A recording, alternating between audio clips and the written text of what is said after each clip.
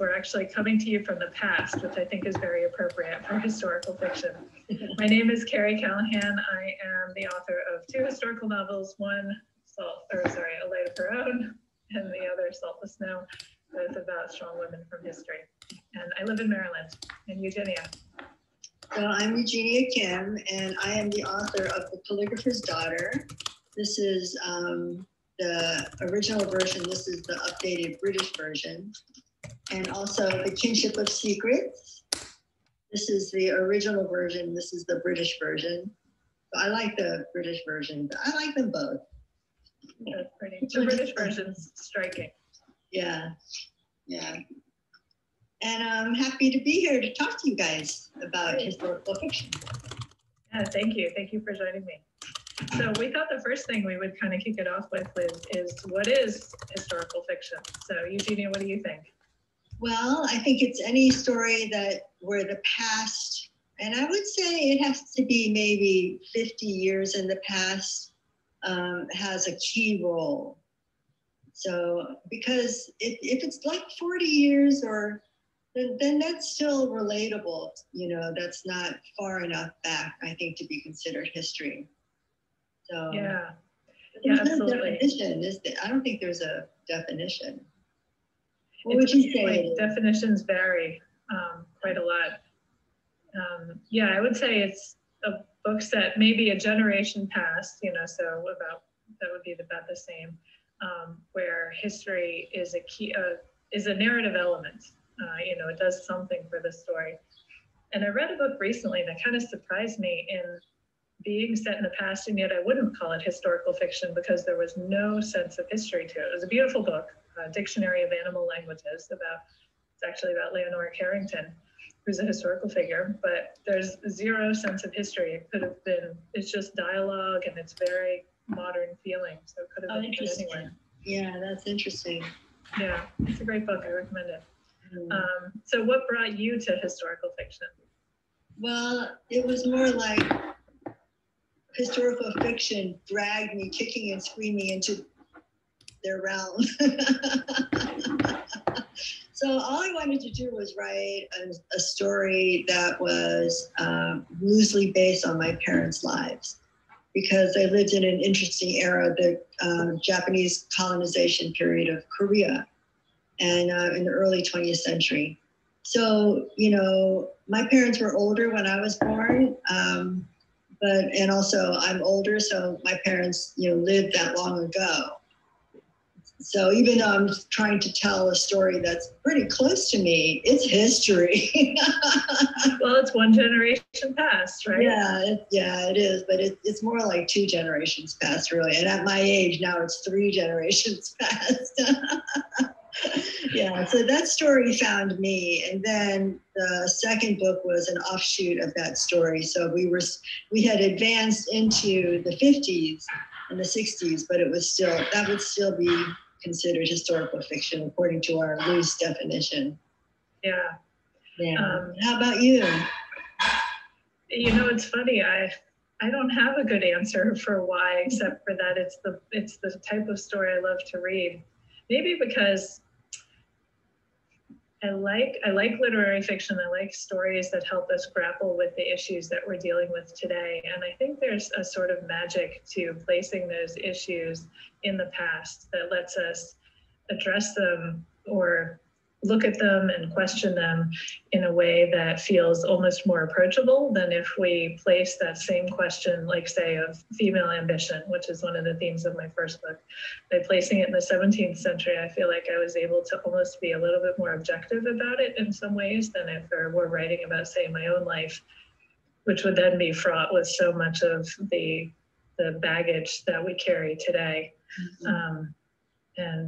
So it's maybe my answer would be it's a combination of both, that it's just fun and also it's intellectually satisfying. Yeah, I also think that by what you're saying is displacing an idea from contemporary times into the past, it helps when you create that character, you have the advantage, because it's fiction, of highlighting those aspects that you wouldn't be able to have highlighted back then.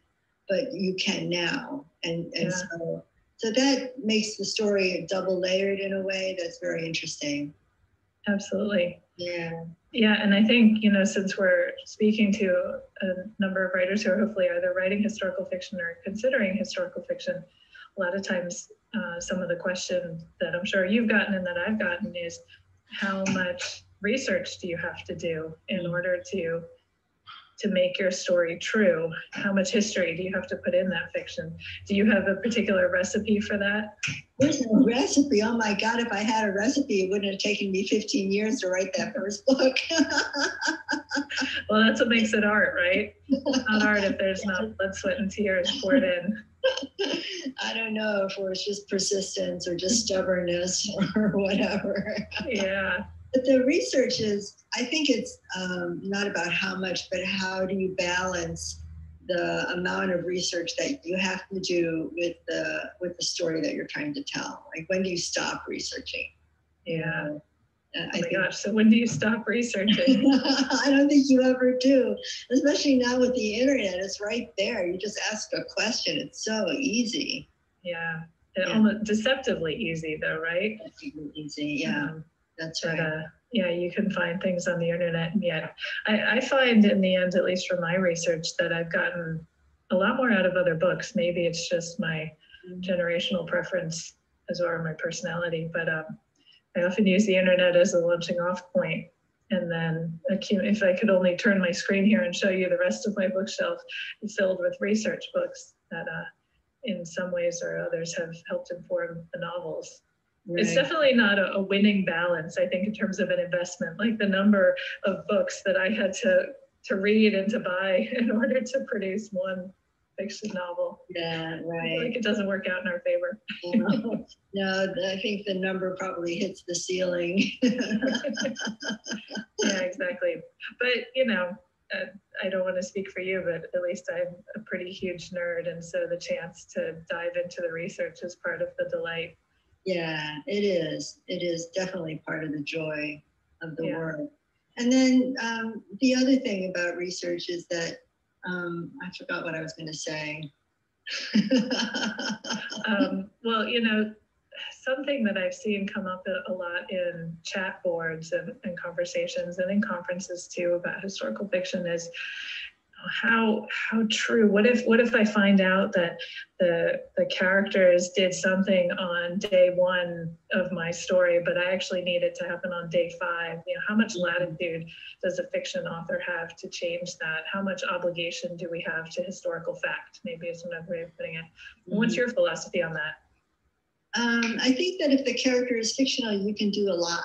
You can just because you're creating a character, so that's a whole new person. But you have to be aware of the culture of the time, not just the era, but of the country and of the mores of that whole period.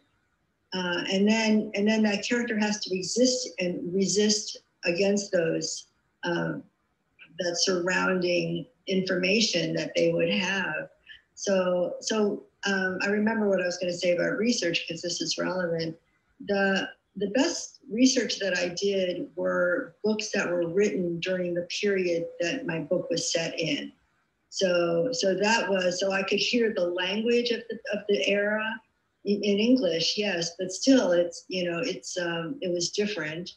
And then also see the way that things were regarded. And that's not something you can read, you can find in an encyclopedia or online. It's more of a sensibility about what the period was like.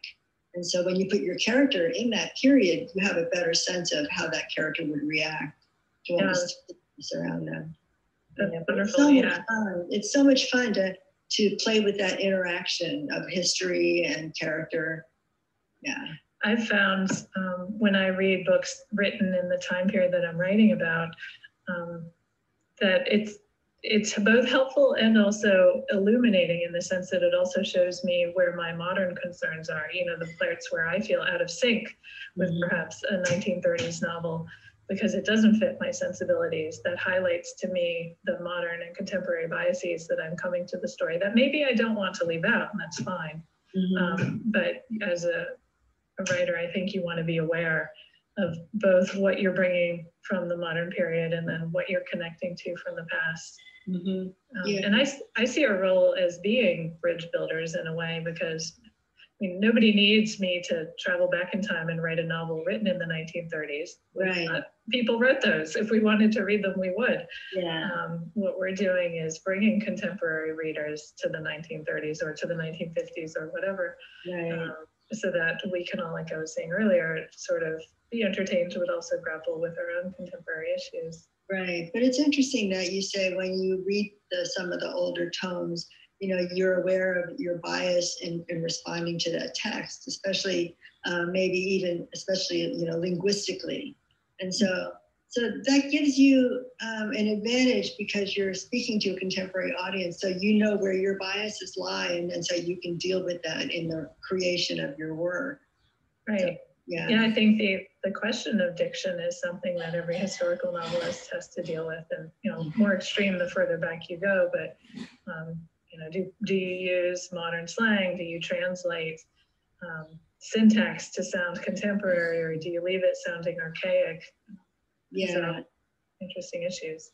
And when you add the layer of it's supposed to be spoken in a different language, you know, because my novel takes place entirely in Korea and they're speaking Korean, you know, except for when they speak English. And when they do that, I have to say they said in English, you know, because otherwise that's the exception, right? Right. So I remember I was typing something about the grandfather was thinking, and the word, you know, he was thinking about lifestyle. And then I thought, now that sounds like a contemporary word, you know. So I did do the etymology on that, and it was, you know, 20 years after that. So yeah, that's great. So you don't know, and you have to really listen to your instinct and be immersed in the period, which is why the research is so important, so that you can reach a place where you are immersed. Yeah. And have that sensitivity. Absolutely. For my first novel, which is about a 17th century female painter, Judith Leister, in an early draft of it, I talked about her studio, her painting studio. And another writer who's also written about artists said, you know, I think that's a 19th century term. So I looked to etymology online. I think the website is ETMY online, I think, if any of you historical writers want to look it up. And, you know, sure enough, she was right. That was not a 17th century word. It was a 19th century word. And then rethinking that helped me sort of conceptualize how we thought of artists in different ways. In the 17th century, it was actually really a business. So she called it a workshop. Right. You did work there, and this work was to be sold, whereas the atelier of Paris in the 19th century and the studio idea that came out of that was a much more rarefied notion. Yeah, that's fascinating. Yeah, so a single word can. Yeah, exactly. Yeah, but you know, for writers out there, I would say don't let that stuff paralyze you either. I think it can be terrifying to feel like you can get something wrong, and I mean, we all get stuff wrong, but what does that mean, right? It's a fictional universe. Right, and also this is stuff that you'll catch in revision, so you certainly shouldn't be thinking about it in a creative process. Absolutely. It's hard enough as it is, So speaking of things we should or shouldn't be thinking about, what sort of advice would you give yourself if you could travel back in time to, you know, 15 years earlier when you started that novel? Oh man. Yeah, I think that I would have told me that it was gonna be fine. It was gonna all work out, you know, in a way that would make me happy. And so, you know, but don't stop working as hard as you are. Just know that that it's going to be okay, because the anxiety of writing and not knowing, you know, if you're writing into the vacuum or not is a huge thing. So yeah, I think there's an important balance between fear and self-confidence, and that fear can actually be a great driver to making you return to the work again and again. I mean, I think my advice to myself would actually be at the earlier stages, a first draft is not a final draft. Keep revising. A Light of Her Own was the 5th novel-length manuscript that I wrote, and I had started querying a number 3, and I wasn't ready. That manuscript number 3 wasn't even close to ready, and so maybe that gauntlet is just part of the learning process. But I think that's what I would tell myself. Don't be afraid to revise and revise and revise. It's worth it. Yeah, I had a friend, a writing friend, and we asked each other, how many revisions do you think you did until you got to your book? And the number we came up with was around 100. Yeah, I'm not surprised. It's hard for me to count. That's the only thing that gives me pause, because we don't live in Hemingway's time where we've got a manuscript and then you throw it out to type up a new one. So it can be a little hard when you're dabbling in and out. Yeah.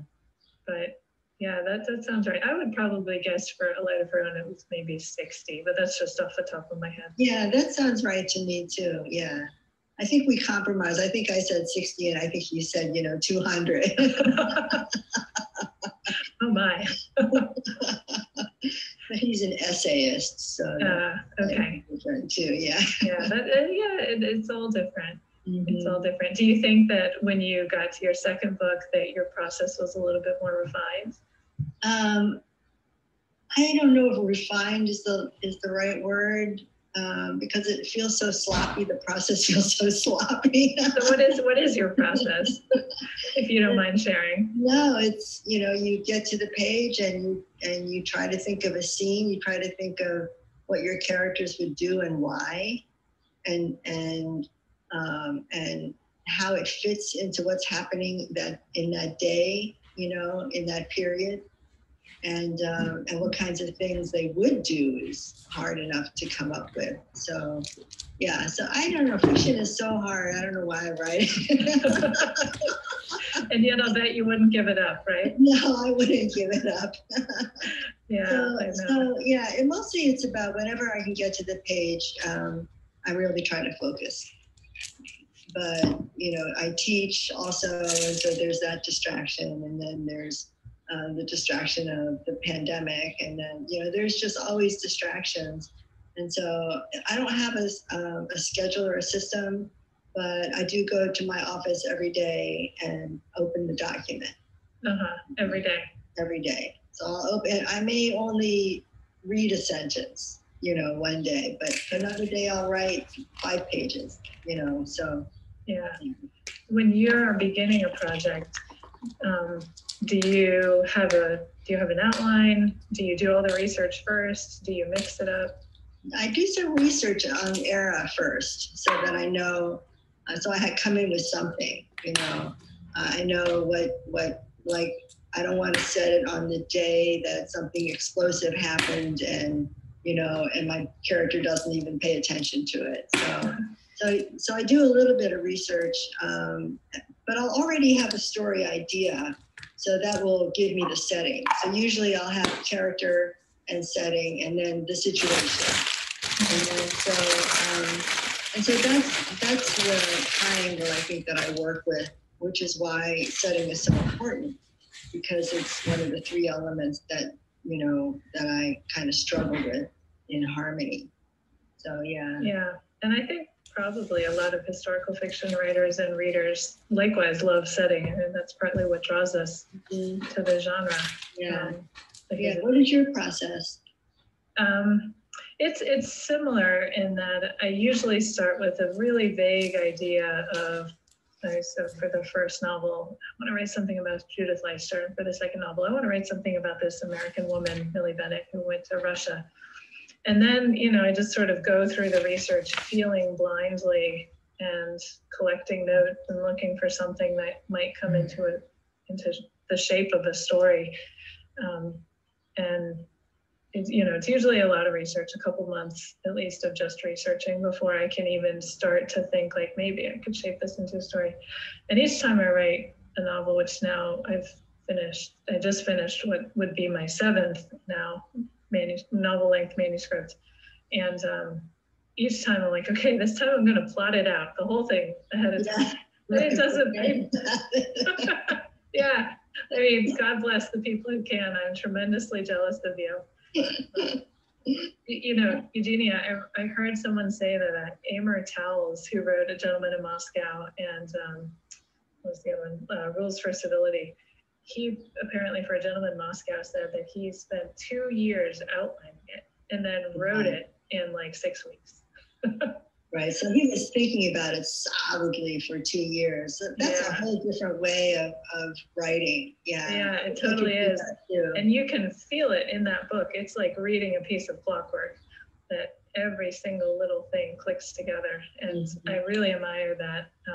That is unfortunately not anything I'm going to be capable of. No, me neither. Yeah. But, I think that's the beauty too of this, because it's art, that everybody does this in their own way, in their own shape. And so every single person listening to this is also going to have their own method, and that's all totally legitimate. Right, exactly. There is no right way. There never has been. Yeah. But it's been interesting just to watch Hemingway to see, what his process was. He was diligent. He was stubborn at the desk. So every morning, that's good discipline. Which is funny, because I think people looking at his persona wouldn't necessarily assume he was such a hard worker. Right, but he had produced a lot of work, so it's because he was working all the time, which is great. Yeah, so having the persistence, like you said earlier, to stick with it is so important. You're reminding me now of something I had wanted to mention earlier about one sort of mental epiphany I had about my process, or actually more my mental and emotional relationship to my process, was, I think it was for the 5th manuscript, which is actually the one that ended up getting published. I just got to a point where I was like, I'm not going to get published anymore. And you know what? That's fine, because nothing will stop me from writing. I am going to keep enjoying this process. And so I almost felt like I had, passed through hell and entered purgatory, that like I had my epiphany and I realized, and then, I swear it was like 2 weeks later that I got an offer from an agent. It was almost as if the universe were saying like, you need to get your priorities straight, and then we'll talk. Yeah. So, but that's still that is the bedrock for me, that even if I am never able to publish another novel again, I'm going to keep writing. That's right. I know. Yeah. I don't know. I haven't been writing that long, so, I can't say that if I stop writing, and also I'm getting older, so it's getting a little harder to write. I remember the story about somebody compared an Agatha Christie novel from when she was, in her prime, and then when she was in her late 60s and 70s. And the vocabulary dropped from the thousands to the hundreds. Oh my gosh. Yeah. Oh, that's so, a little somebody did a little comparison. So that I live with that fear, that constant fear that, that do I even have another novel in me? Oh, well, I'm sure that's not a question. I know you do, because you told me what you're working on. But we would all be lucky to be Agatha Christie. I'll just put it that way, even with the drop from thousands to hundreds. I think so. Yeah. Yeah, absolutely. Yeah, but that's a admirable position to have, Carrie, to know that no matter that you're writing really for yourself, even though of course the publishing part is key to it as well, but the passion is always going to be there no matter what. Yeah. And I think it helps to sort of acknowledge where that division lies in ourselves emotionally, that there's the art process and then there's the commercial process. And they might combine into one book, but they are still separate. Yeah, but it's an important distinction. Yeah. definitely. So we're almost at the end of our time. We've got about 2 more minutes, I think. Is there anything else you want to say about history or advice for writing? I think no, I think that the key, the thing that I'm struggling with these days is it time to stop researching, and just even turn off the browser, just turn it off and just go for it. Because I remember that kind of immersion before there was this robust internet, when the internet was really clumsy. And so you wouldn't do that. And I think the concentration was better then. So yeah, I think that, I'm at that balance where, okay, that I'm turning it all off and I'm going to write by hand now. And I think sometimes that's helpful. Yeah, how do you know when you've reached that point, that sort of research saturation? Yeah, I think it's when you realize you're not being productive and you're spending a lot of time looking and not doing, shopping but not buying. Yeah, that's a good way to put it, shopping and not buying. I like that. I think for me, I can tell when I'm researching things that are like less than one sentence, really, if what I'm looking up is like the name of a street or how a doorknob works. I could probably figure that out later. And who knows, that session or that part of the book might not even be there. Like, for A Light of Her Own, I remember I spent hours trying to figure out how somebody would light a lantern in 17th century Netherlands, Holland. And then I cut that whole scene. So it didn't matter. Nobody lit the lantern. The lantern was just lit already and it didn't need to be shown. So after that, I was like, all right, there's a bar at which we need to stop here. That's a great example. Love it. But the research is part of the fun. So that's since at least for me, I want to emphasize enjoying the process. And I'm still enjoying the research, and I'll keep doing it. But when you start to get that sneaking suspicion that it's time to move on, probably something to listen to. Yeah. All right. Well, Eugenia, hold up your books again, please. Okay, I'll hold up the 2 most recent versions, The Calligrapher's Daughter and The Kinship of Secrets. Thank you. And they're beautiful books. Everyone check them out. These are mine. I'm on Twitter, so ordinarily we do some kind of Q&A, but we're not able to do that right now. So if you have any questions you want to send to me on social media, please do that. And I'm sure Eugenia won't mind if you reach out in her channels too. I'm on Twitter too. Oh, great. All right. Thank you, everyone. Good night or good day. Yes, good luck.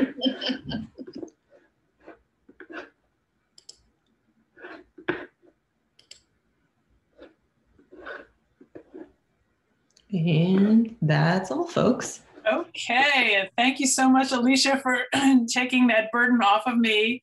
And what we'll do is we will follow up in an email to everybody, because we're going to be sending a survey to you about the conference. What we'll do is we will make sure to include all of the authors who have been joining us today, so that you have the names of their books, that you'll have their social media contacts and everything. So since so much other things are going on in the chat today, we'll make sure that you guys get everybody's information. And so following on the heels of that, we have a great presentation coming up from, Randon.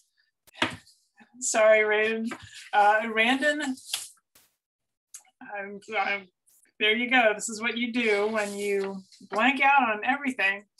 So Randon Billings Noble is going to talk to us about writing residencies, because she has been in several of them and has led some of them. And so she's going to give us a walkthrough of what you should know about writing residencies.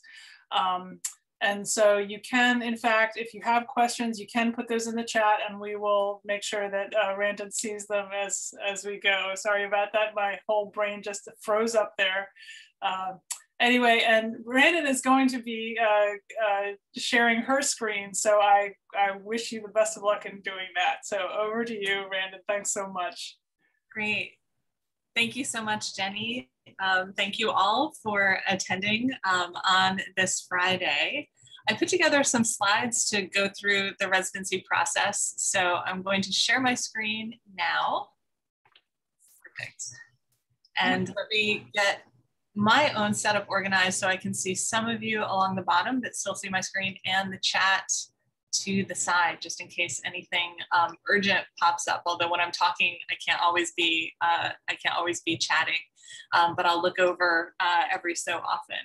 So on residencies, what we're going to talk about today are what a residency is and why you might want to go on one, where to go and how to decide, how to apply, what to do while you're there, and then negotiating re-entry once it's over, because residencies are kind of a wonderful fantasy land for writers, and sometimes getting back to your regular life, no matter how lovely it is, can be kind of a shock.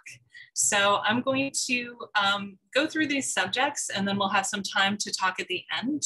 If you have a question, something goes wrong, or you have a question that needs to be answered immediately, you can raise your hand or ask in the chat. Maybe one of the volunteers can break in and interrupt me if need be. Otherwise, I'd ask that you save your questions until the end, and then I'll be very happy to answer them. We're also going to take a little bit of a break in about 10 or 15 minutes so that Jenny can talk to people about the agent pitching and visiting process. So I'll try to find a nice time to pause, and then we will jump back into wherever we need to be. So what is and why go on a residency? There are as many reasons for this as there are writers, but a residency or an artist colony is a place to go to write with a group of other writers and artists. You usually get a room and or a studio to yourself, and that's it.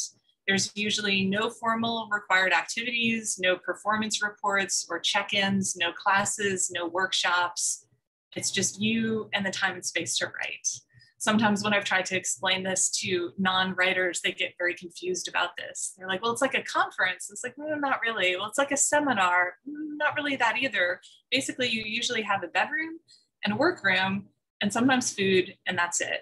And they think that is very strange, but I don't think anyone who's attending this session would find it that odd at all. So residency structures vary depending on where you are, but these are the basics. It's time and space for you to focus on your writing. So why go on a residency?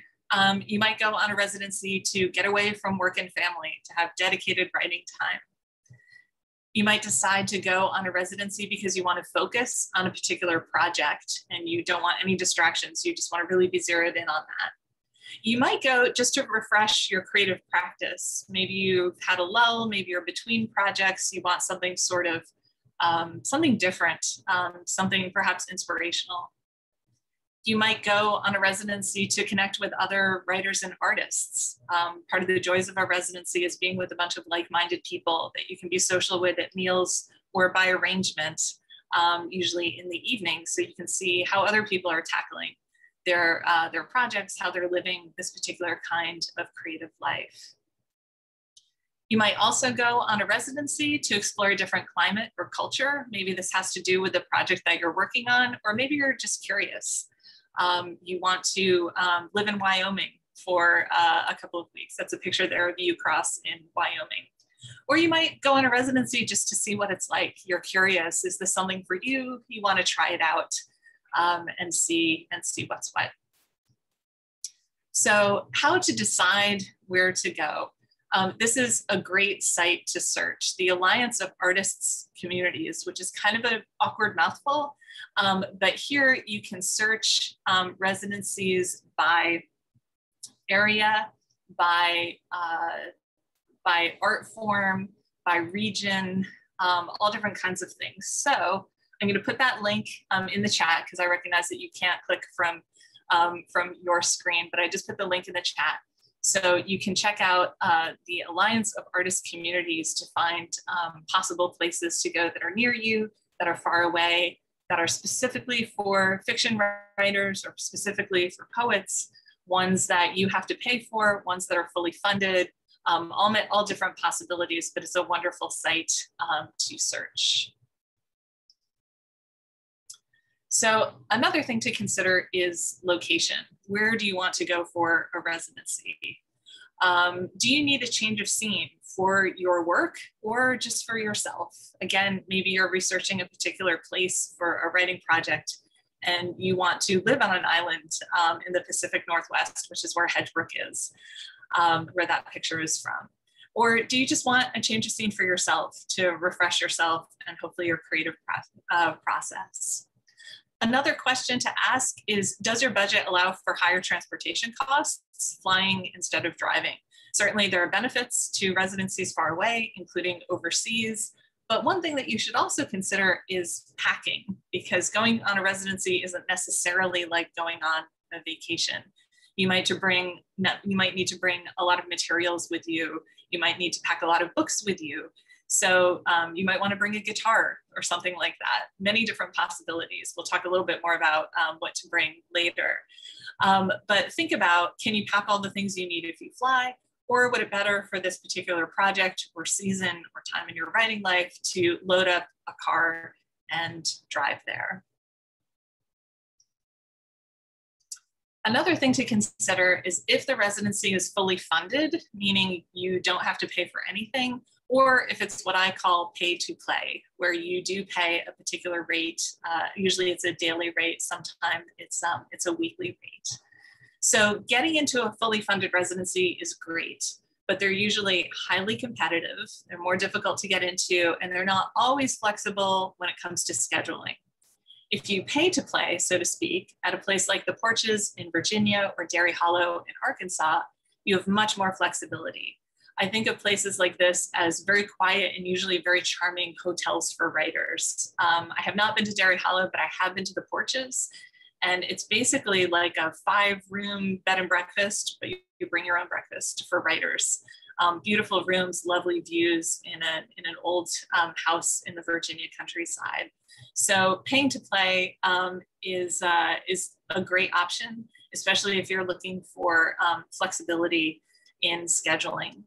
And at these places, you still get the benefit of being with other writers, if that's what you're after.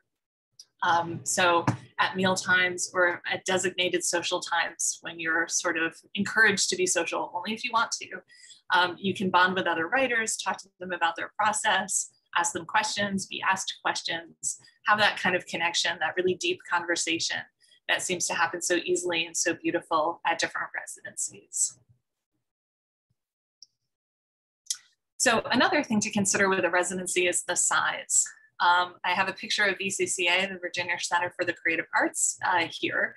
They're a relatively large residency, usually with about 25 artists, writers, and composers in residence at one time.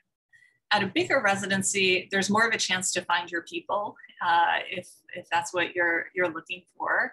And there's likely more diversity in terms of everything, age, race, class, etc., as well as what kind of artist is there. So poets, composers, painters, digital artists, etc. A smaller residency can be cozy, but one difficult person can really change the experience. Also, if you're not really there for a lot of social connection, if you really want to embed with a project, sometimes a larger residency also gives you more of a chance to hide out. People aren't necessarily, if you're there with only 4 other people, it's going to be noticed if you are missing in action. People shouldn't comment on this or make a big deal about it. But if you really just want to sort of pull up and focus on your work, a larger residency can be a great place to do that, because there's so much other stuff going on. Your participation is not ever necessary, but it's usually not missed either. And of course, I mean that in the nicest possible way. Other things to consider for residencies are so-called amenities.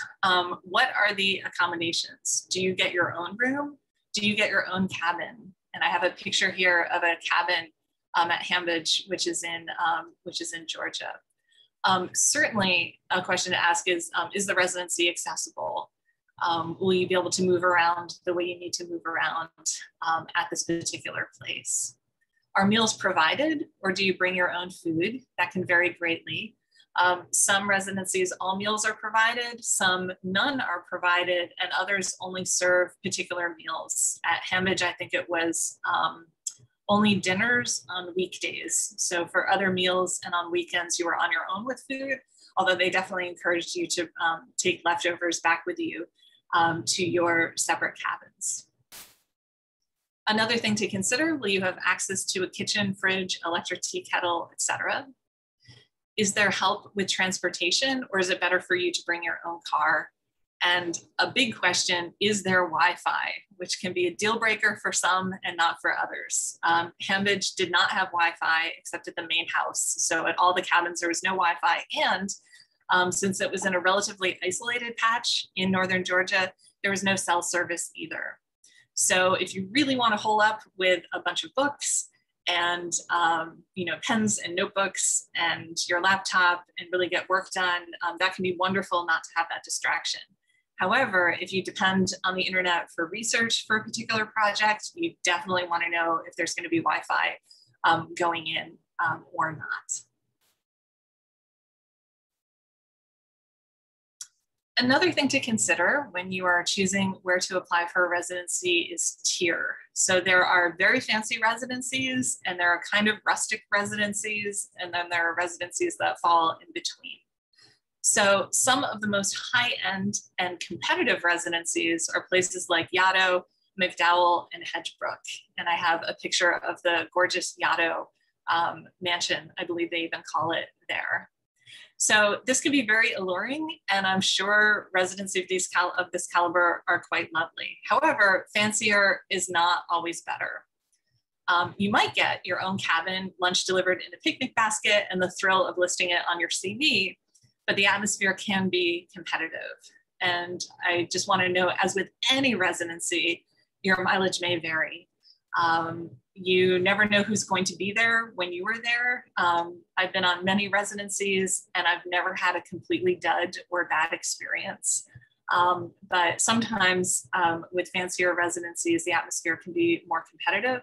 And I'll talk a little bit more about later under the category of what to do when you're actually there. Another thing to consider is that the application fees for places like this, which are sometimes $50 a pop, can add up. So you might need to apply more selectively to the higher end, more competitive and fancier residencies, because if you tried, I don't know, a few of them a year, that could add up. Also, Yaddo and McDowell only take applications from you every other year. So if you apply and you don't get in, you need to wait a year off before you can apply again. So that's something to consider with these as well. Another thing to consider is the do-it-yourself option, where you go to a hotel, a cabin in a national park, an Airbnb, etc. The pros to this are you control everything about the residency, where you go, when you go, how long you go for. And you also control who comes with you. Maybe you and some writing friends decide to rent a beach house in Rehoboth on the shoulder season and have a do-it-yourself writing residency.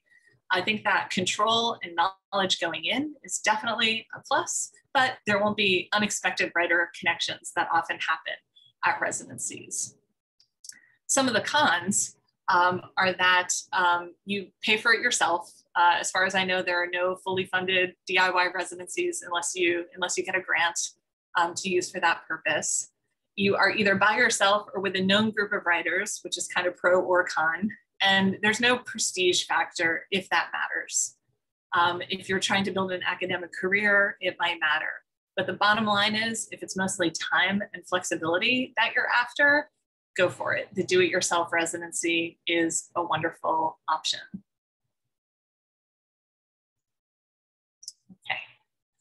The next part that we are heading into is the how to apply part. And the writing sample is the most important part of your application. So you want to follow the application's guidelines to the letter. Whatever they ask for, give it to them exactly how they ask for it. If they want a 25-page writing sample, don't think it's okay that you can sneak to 27. Don't think it's okay that you can give them just 3. Stay within the page ranges, format it however they want it to. Don't give them any reason to reject you because you didn't title your PDF properly or something like that. The other piece of advice that I have, and this is fairly obvious, but choose your strongest work. And if it's a work in progress that they ask for, or you want to give them a work in progress that you're going to be working on, make sure it's polished. It can't be a super rough draft with notes that say more here and things like that. You want to give them your best possible work for them to make this decision.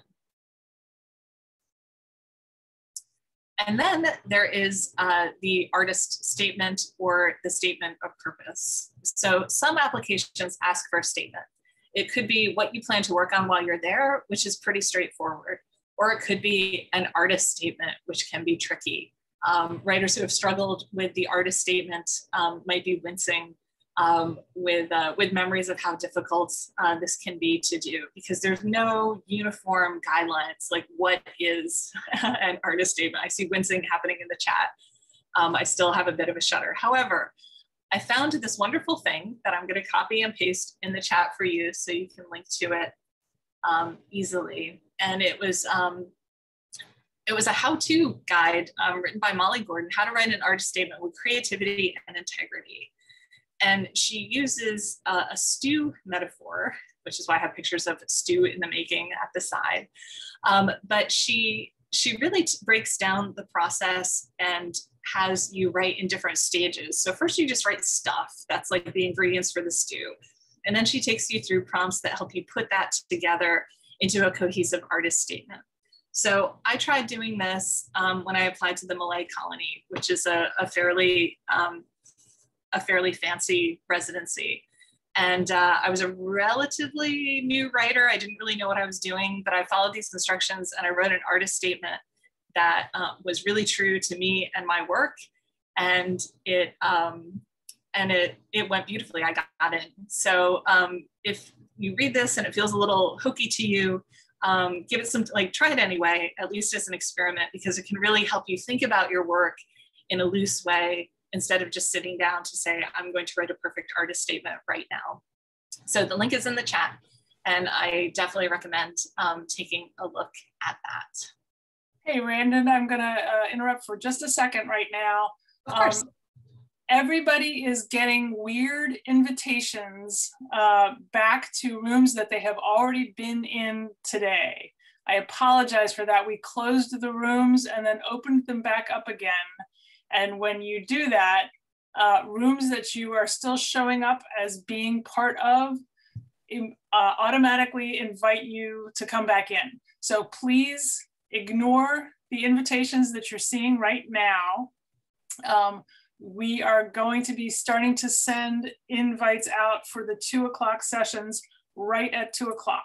So I may have to interrupt you again to give that announcement again, but just, I know a lot of people are going, what? I already saw that person. Yes, you have. So wait, you should be getting your invitation to your next appointment at 2 o'clock, and that's the one that you should accept. So thank you, and back to Randon. Great. No problem, Jenny. And please interrupt again if you need to at 5 minutes before 2. I'm happy to hear a voice and hit pause. Okay. So we talked about the artist statement, the question of letters of recommendation. This can be another kind of cringy moment. These can be very easy to get, or they can be very annoying depending on where you are in your writing career and how you've gone about it. So I'm going to give you a few options. But first, let me say, the purpose of a letter of recommendation is usually just to tell the residency 2 main things. 1, you're serious about your work, and 2, that you play well with others, because the residency people, if they don't know you, have no idea who you are. They can read your writing sample, they can look at your resume or CV, which is great, but they don't know very much about who you are as a person. And so they usually want a letter to speak to the seriousness of your work. And then they want another letter that will talk about your merits as a person. Basically, do you play well with others? Will you be respectful of other people's writing time, etc.? So people that you might ask are current or former teachers and professors. These can be college and university professors in an MFA program. They could be community writing center teachers, like classes at Politics and Prose or the Writers Center or something like that, but someone that can speak to your work. Also, you might ask a current or former editor of your work. This could be someone that you corresponded with back and forth about a piece of yours that was published in a literary magazine, someone who can speak to you being a decent person going through the editing process and being serious about your work. If you are lucky enough to have a writing mentor, that's a wonderful person to ask.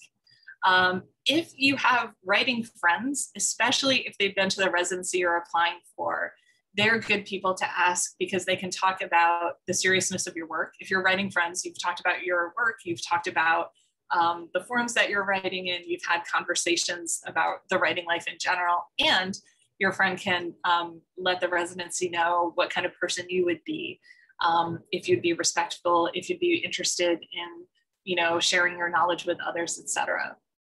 You can also ask your employer, especially if you are not really plugged into a writing community right now. I did my MFA a very long time ago and in a different genre than what I write in now. So I have no current or former teachers or professors to ask. So I've asked editors, I've asked writing friends, and I'm also kind of a loner when it comes to writing, and maybe you are too. So that can be difficult to, again, not to be plugged in firmly to a writing community. So I hope that this broader list of possible people to ask will help, regardless of what kind of stage in your writing career you are, regardless of what path you've taken up until now, but this can be a range of people to ask. Another question that comes up in the application is choosing dates. And so you should think about how long do you want to be away from home? And then a question that might have a very different answer, which is how long can you be away from home? I will say longer isn't always better, but again, this completely depends on your work, life, and personality situation. So the longest time that I've spent at a residency was a month, and my shortest was a 3-day weekend. And during the month, I wound up getting really stuck in the middle. I lost motivation. I felt like I had all the time in the world while I was there. So I kind of fooled around and then lost my drive. But during the 3-day weekend in December at the Virginia Center for the Creative Arts, I wound up ordering my entire essay collection, which is no small thing. So in just those 3 days, and I think only 1 day was a full day and 2 days were shoulder days, I was really energized. I was pressured in the best possible way, and I got a ton done. So if it is hard for you to take time away from work or family or other commitments you've made, don't discount a residency. If you think about it a little in advance, if you're really motivated when you get there, you can get a whole lot done in those hours devoted entirely to your writing. My sweet spot is 10 days to 2 weeks. For me, that's kind of the ideal length of time. But again, it's different for everyone. So I just offer the short and long perspective as a bit of possible advice. And now we get to a note about packing.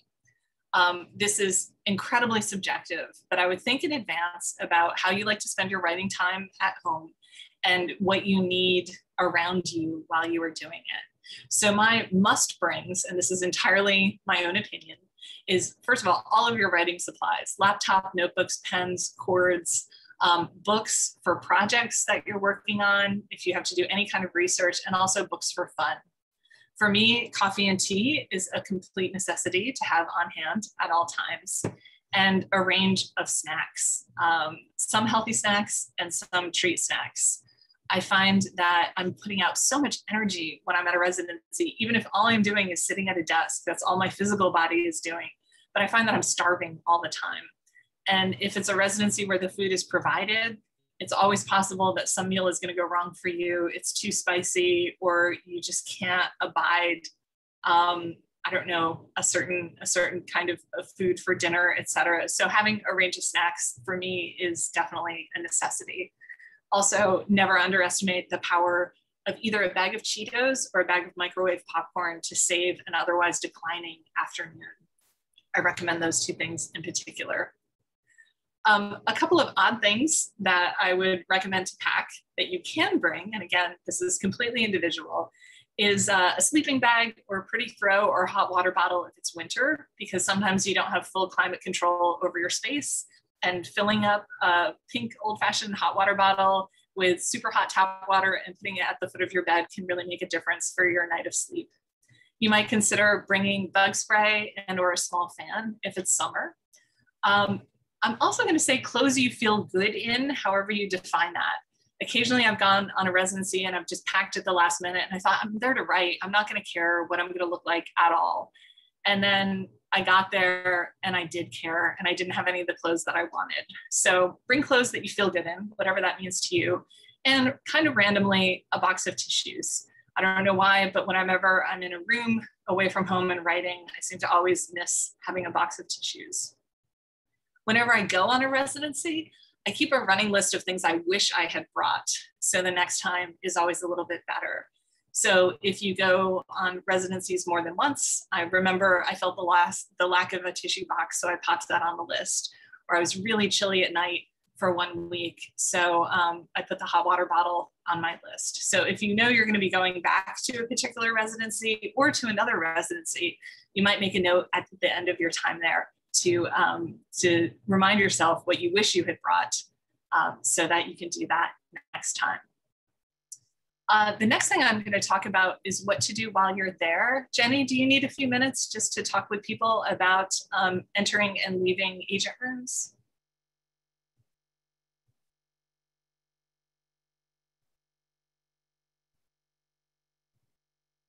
If not, I'll keep going for a little bit. But if that conversation needs to happen, please pop right back in and interrupt. And I'm happy to pause to make sure everyone gets to where they need to go.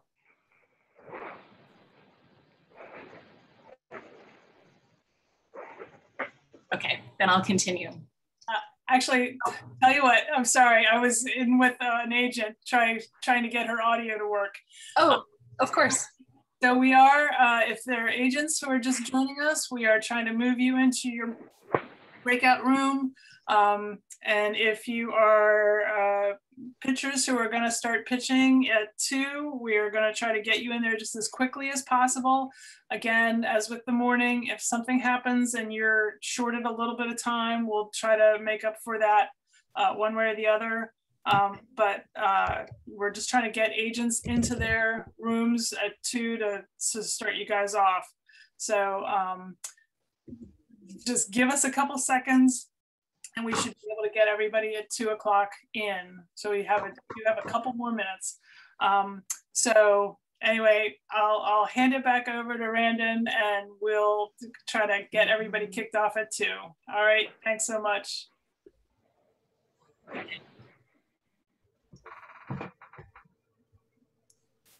So back to what to do while you're actually at the residency. I recommend before you go to make a mixed list, and the mixed part is important, of things to do before you go. And this list can include big work, whatever your major project is, writing your short stories, outlining your novel, ordering a poetry collection, whatever your sort of big and official work is for. But I also recommend that you put some smaller work things on the list, light revisions that you might want to do to something, reading towards a particular project, sketching a book review you promised you'd write, or indexing a journal. Some of these might be big projects, but they might be smaller too. And then on that mixed list, I really recommend fun things, reading a novel that has nothing to do with your work, looking at art books, bringing a sketchbook, playing ukulele, if that's something that you can do without disturbing other writers. That part, of course, is very important. Another thing that I strongly suggest that you do while you're there is to make time for rest and play. You might want to read Patricia Hampel's wonderful book, The Art of the Wasted Day, or Louise DeSalvo's book, The Art of Slow Writing. Both of these books really promote taking time to waste time. I put that in quotes because it's not waste as in throwing it away. The etymology of the word waste actually comes from a word that meant uncultivated. So wasteland was just uncultivated land. So you might spend some time at a residency not cultivating, not writing, not always trying to do, but resting, putting stuff in instead of always trying to output. You might also take a little time to explore the area you're in, to drive out to get donuts, to spend an afternoon thrifting, to take a hike to that nearby mountaintop, take a walk on the beach, take a nap, etc. So if you're new to residencies, don't feel like you have to spend every possible minute being productive, because that usually turns out not to be productive at all. And this brings me to the golden rule of residencies that I have, and that is whatever you do on a residency that you cannot do at home counts towards your work there. So this could be hanging out with poets after dinner, staying up late to look at the stars, having conversations, eating junk food, having a responsible drink or three, skipping showers, taking naps, etc., etc. Anything that you can do on a residency that you can't do at home, as long as it doesn't disturb anyone else there or break the rules of the residency, of course. But all of those happy things count towards your time there and towards your work. So I would encourage you to feel good about those kinds of decisions that you might make while you were there. Also, I'd like you to keep in mind that this is your time to use as you like. Other writers should be respectful of this, and many residencies have rules that you can't visit another writer's studio unless expressly invited, so please obey that rule. But if other people aren't respecting your time, speak up. Don't say yes to things that you don't want to do. If you're feeling unsocial, or if you're on a great writing streak, feel free to hide out, sit by yourself at meals, skip an outing or a reading if it interferes with your work, and only say yes to things that you want to do. This is a time of healthy self-centeredness to really be thinking about your own process and your own work. And then a quick word about other residents. So for the most part, other residents are a source of inspiration, empathy, and happy conversation. I found that small talk at a residency often gets big really fast because you're all doing some version of the same creative thing. Pretty much every residency I've been on, I've come away with a lasting friend that I've kept in touch with. Artist friend, composer friends, filmmaker friends. And it's a really unique and fertile ground for communion between writers and artists. But occasionally, ego gets involved. Someone looks down on your art form, your particular MFA, your lack of a particular MFA, your publication history, your lack of publication history, the fact that you write by hand, that you don't use Scrivener, that you're a Libra, I mean, whatever. Occasionally, ego comes out. And my advice is try not to fret about this, but know in advance that this can happen so you're not caught off guard. And if it does happen, if someone starts jousting with you, which is why I have the fighting image on the side, and you know they're competitive and like, oh, you've been here, I've been there. Oh, you haven't published yet? I got published here. It happens occasionally. If it does, try not to let it get to you. Try to let that nonsense roll right off you. You're there to write and not get tripped up in petty games of one-upmanship. So next time, sit at a different table. Next time, sit with a friend you've already made. Next time, sit by yourself if you want to, and just try to avoid that and not get tripped up in that. For the last day of a residency, I try to avoid feeling panicky, like one more day, and then I have to go home and my life is not my own anymore.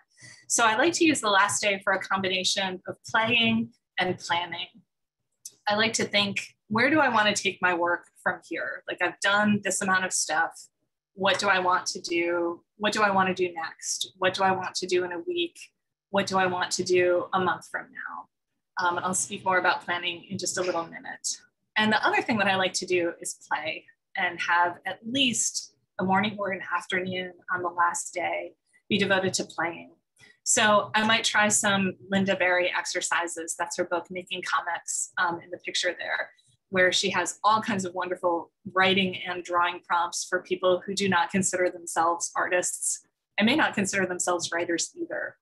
I might doodle a comics version of whatever my major project was. I might try writing song lyrics or fooling around with a poem when I'm not in any way a poet.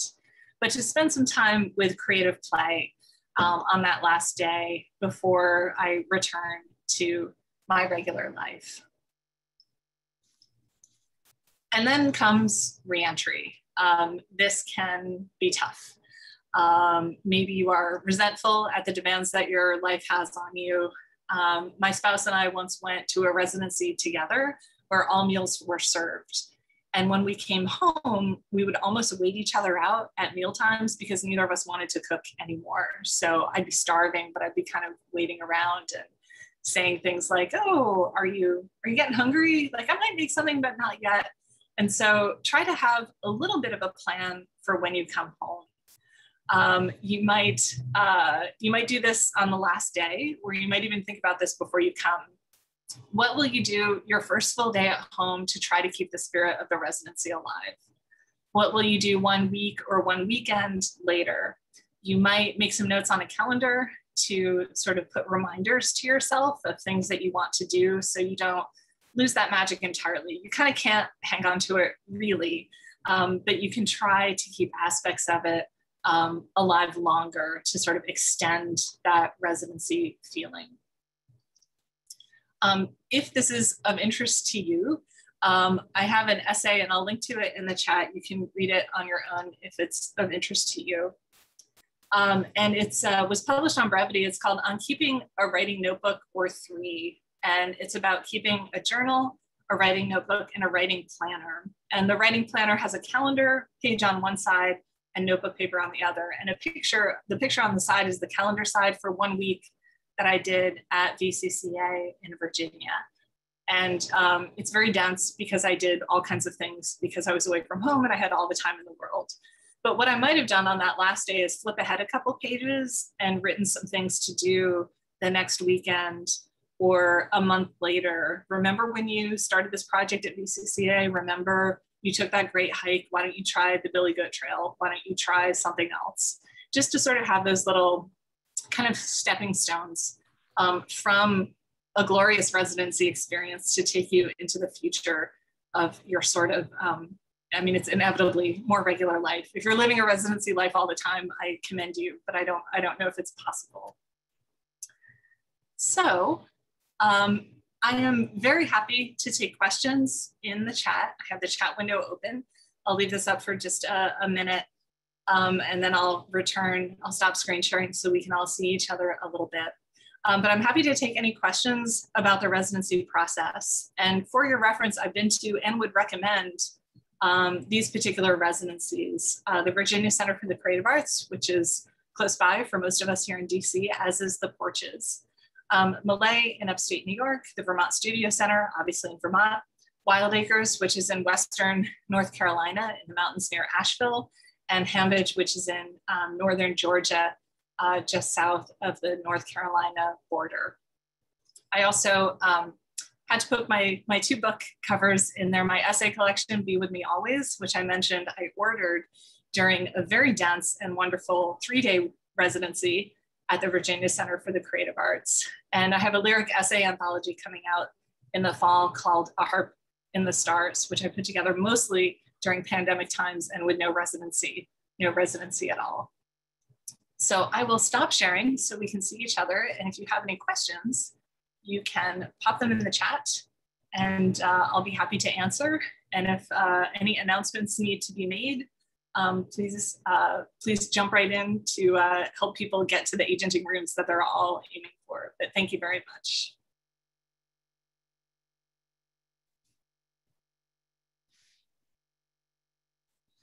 It looks like everybody is looking forward to your next collection. That's what we're waiting for.